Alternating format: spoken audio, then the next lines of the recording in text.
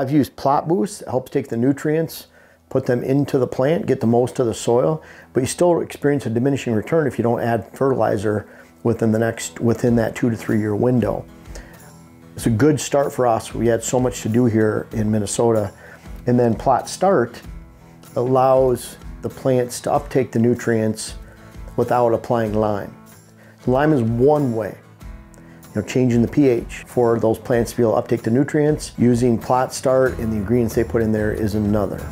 So we figured they're $75. You can go right to DeerGro.com. You can look at those prices per acre, and that's what we use on ours.